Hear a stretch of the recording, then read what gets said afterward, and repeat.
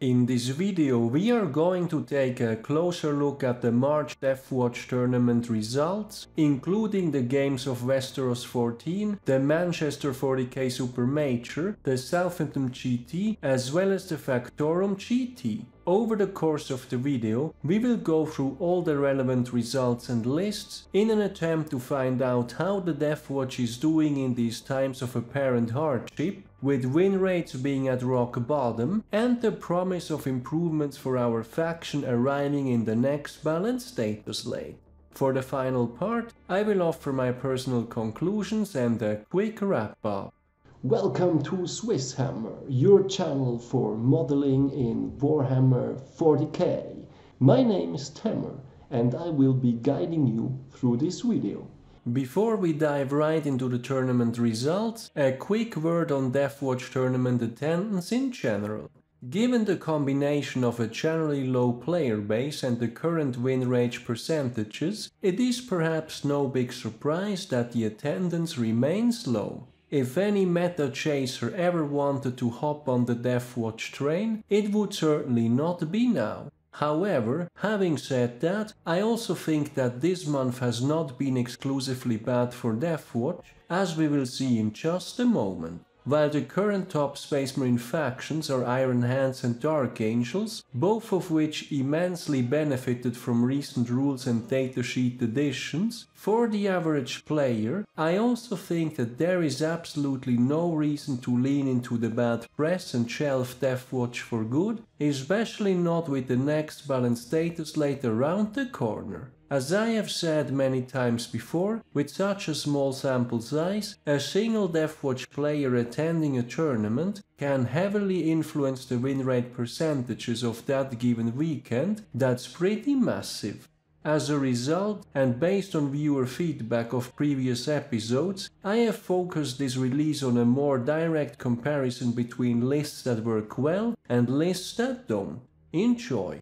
Having said that, let's have a look at the first tournament, the Games of Westeros 14, an event featuring 86 players over 5 rounds. Here we have a single Deathwatch player, Mikael Klangeby, going for 1, ending up on rank 9. His matchups were as following. Round 1 a win against Grey Knights, Round 2 a win against Craftworlds, Round 3 a loss against Dark Angels, followed by 2 more wins against GSC and Space Dwarfs. Looking at his list, Mikael made significant changes compared to his tournament-winning list iteration that he played throughout Warzone Nephilim. For HQs, he has the Captain in Phobos Armor, a Jump-Back Chaplain with the Beacon, and then double Librarians, one of which in Phobos Armor and with Lord of Deceit, and the other one in Terminator Armor. The reason for this is that he can dedicate one Librarian to a Psychic secondary, while still using the other one to get our important Xenopurge discipline powers off. For troops, he went with 3 Proteus kill teams, 2 of which were his signature Klangeby style kill teams, and the third rocking 5 Deathwatch Terminators, which he can combat squad off as a very durable OPSEC unit. He then also went with double Spectrus kill teams, both running 4 Last Fossil Eliminators, that he can pair with the Comms Array Infiltrator, and then the other 4 Infiltrators go with the single Incursor with Haywire Mine. The Comms Array over the Helix Gauntlet in this case makes sense, because he's running the Phobos Captain, meaning the Eliminators will always get the hit rerolls from the Captain. Good stuff. For elites, we have a Judiciary with Oathkeeper, clearly the way to run that one, as well as some Servitors, which are excellent chaff, can screen, block or do actions. To round the list up, he also brought the Vindicari Assassin. Now, we talked about this pick a bit in the Deathwatch Discord, and I think the common agreement was that this breaks mission tactics, which might be intentional or not, but I think at the current state of rules, it is best to check with the TO which way they rule it. For Mikael's list, I think there is no real need to break mission tactics anyway, he'd do just fine. Either way, this is Mikael's latest attempt to keep playing the more defensive game, even though our Long Vigil secondary is gone. In Arks of Omen, I think most Deathwatch players would agree that reliably scoring secondaries can be an issue, and Mikael's answer to that is mainly going for Warp Ritual, Banners and Oath, over which he has a great level of control and does not have to overcommit any of his forces if he does not wish to. I really like it and look forward to seeing how he will be adjusting his list in the near future. And my congratulations once again to the great result.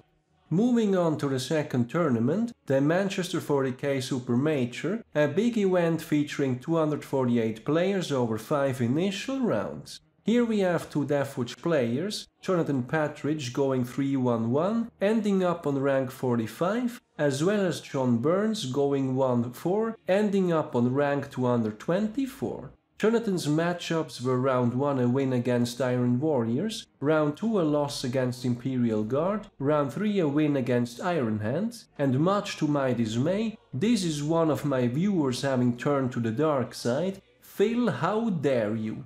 Then round 4 a draw against Necrons, and round 5 a win against Imperial Guard. For John, his matchups were 3 initial losses against Space Wolves, Admech and Space Dwarfs, followed by a win against Craftworlds, and then another loss against Archangels. Looking purely at matchups and factions, I think both of them had at least 3 difficult matchups, so the difference in results cannot be purely based on that. Looking at Jonathan's list, he went a highly unconventional route, which looks as following. First we have an Acolyte as an agent of the Imperium, assumably to break mission tactics, which makes sense in this particular list. For HQs, we have a Phobos Chief Librarian with Lord of Deceit and the Worken, as well as an Indomitus Captain with Dominus Sieges and Vigilance Incarnate.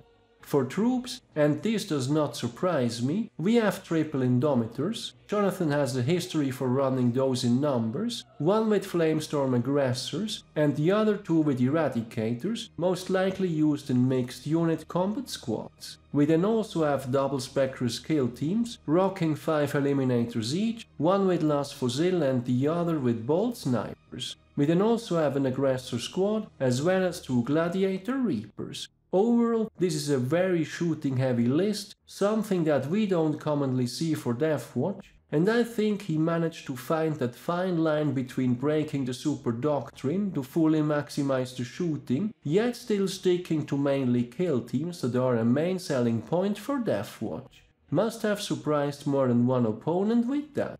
I think especially for people looking to go down the Primaris route, this is something to take inspiration from.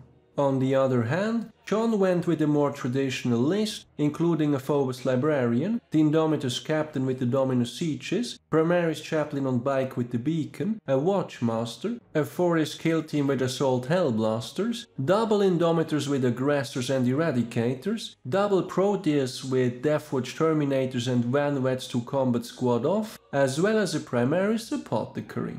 Overall, I don't think he made any single bad picks there, though the 40s and the 2 Proteus kill teams look a bit outdated, and that might just have been enough to tip the balance in his disfavor.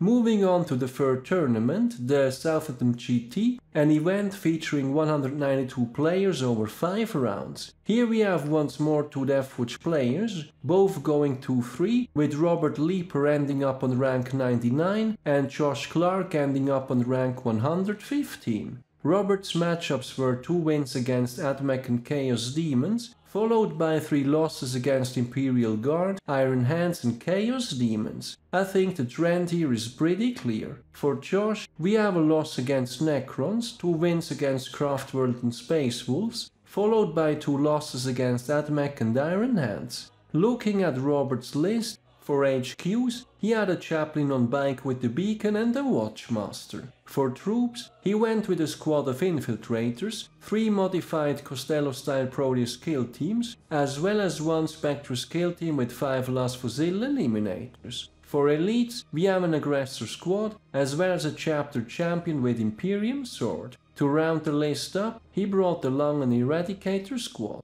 Overall, I think especially on the Proteus kill teams, there are a few suboptimal wargear choices, such as a double Lightning Claw Terminator or certain wargear on the wets, but this might simply be a modeling issue rather than picking the best available. I think anyone that did not magnetize is likely still in the process of recovering from all the free wargear changes. Anyway, comparing to Josh's list, his is far more atypical. For HQs, we have a Terminator Chaplain with the Beacon, a Terminator Chief Librarian, which could have taken a third power by the way, as well as a Watchmaster with optimized priority, the Ties That Bind and the Tomb. For troops, we have 5 basic Deathwatch veterans and 2 Proteus kill teams, which are loaded with Cyclone missile launchers and combi meltas. For elites, we then have a Chief Apothecary, as well as 2 bricks of 10 Deathwatch Terminators, all loaded with hammers, shields and the obligatory Cyclone missile launchers. What I personally think is missing here is capitalizing more on the kill teams, as we are currently somewhat overpaying for Terminators when compared to say Dark Angels. If I wanted to spam Terminator squads, I think I would not pick Deathwatch in the first place, and the 2 actual kill teams provide too little benefits in the overall scheme. Nonetheless, he certainly managed to put all the free wargear into practice. Then for the 4th and final tournament, the FactoruM GT, I included this one for the purposes of showing the impact of a single player on Deathwatch win rate for any given weekend. This event had 25 players, with the Deathwatch player ending up at the very bottom, going 0-5. Looking at his list, he brought along Chaplain Cassius, a librarian not using the Xenopurge discipline, Watch Captain Artemis, an Indomitor kill team with just the 5 heavy intercessors, Kill Team Cassius, 2 Proteus kill teams with mostly vets rocking some non-competitive wargear, an Aggressor squad, a Chief Apothecary without Selfless Healer, a squad of Van Vets with non-competitive wargear, a Vandred, a Veteran Bike squad which is horrendous, a Stormraven gunship, a Razorback and a Rhino. Now, to make this clear, my intention here is not to call out the player in question, but simply to state the fact that one cannot win with this list. In order for this to happen, Deathwatch would need to be Codex freshly out Rukari level of broken, and even then I would have my doubts. While I really hope that the player in question was having a good time and or was simply following my suggestion to initially tank the Deathwatch win rate in order to get some boosts in the next Balance Dataslate, for as long as lists like that show up at events, and they regularly do, though perhaps not to this degree of fluffy, we have no chance to recover from poor win rate percentages. But for anyone not looking closely enough, they will only see the sub 50% win rate and dismiss Deathwatch's bottom tier, completely ignoring what is actually happening. All in all, while Deathwatch March tournament appearance continues to be low, and our overall win rate percentage certainly did not increase, I still think that we can draw a positive conclusion from all this. Deathwatch regulars like Mikael or Jonathan still managed to pull off great results. While both made significant changes to their past lit iterations, I think Mikael was taking a more classic Deathwatch approach, sticking to his signature Proteus kill teams, but supporting them with double Spectrus kill teams, and of course the second Librarian for easy access to that third secondary we might be struggling with in Arks of Omen. Jonathan, on the other hand, broke traditional conventions and with that mission tactics, going for a shooting-heavy Primaris list, which I think might be of interest especially for the newer kind of players looking for an approachable style of list with more recent models. While close combat-oriented Klangeby kill teams are an excellent meta pick, they also require a great deal of skill to pull off when compared to some of the more shooting-oriented choices, which might be especially overwhelming for beginners. It has to be pointed out, though, that both went double Spectres with Eliminators, which I think perform exceptionally well in the current environment. With the Balance Dataslate practically around the corner, I am very much looking forward to see what GW has in mind for the Deathwatch in the near future. To wrap things up, over the course of the video, we have looked at Deathwatch March tournament results, including the games of Westeros 14, the Manchester 40k Super Major, the Southampton GT, as well as the FactoruM GT. While there have been no big breakthroughs for the Deathwatch, and tournament attendance remains low, we are nonetheless seeing some solid results from the more veteran Deathwatch players. With Arks of Omen still being relatively new, we are also seeing list experimentation all over the place, ranging from the more traditional kill team heavy focus to breaking mission tactics or going heavy with datasheets outside of kill teams. Having said that, though there was a surprising absence of dreadnoughts. Anyway, with the Balance Dataslate around the corner and 10th edition drawing near, I think I would personally wait for committing to any major investments at this point, as we are going to see a huge rebalancing of pretty much every datasheet, at least that's what GW has previewed so far. I am certainly looking forward to seeing what the Balance Dataslate has in store for us, and what its impact will be in the coming months up until 10th edition shuffling everything anew. So that's it for the Deathwatch March tournament results. What do you guys think about these particular lists and results? And what kind of changes are you going to make to your own lists? Any predictions on what the Balance Dataslate might have in store for us? Let me know in the comments.